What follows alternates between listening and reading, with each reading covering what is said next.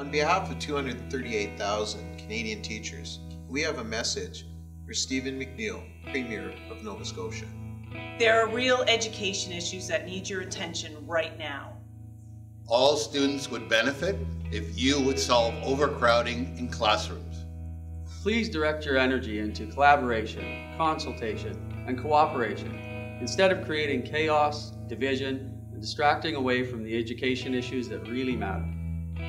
Les besoins d'apprentissage de tous les élèves de la Nouvelle-Écosse devraient être votre unique priorité.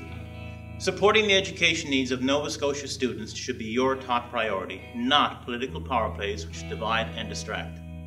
Creating an extra level of bureaucracy through a college of teachers, frankly, is a waste of taxpayers' money. We stand in solidarity with the Nova Scotia Teachers Union.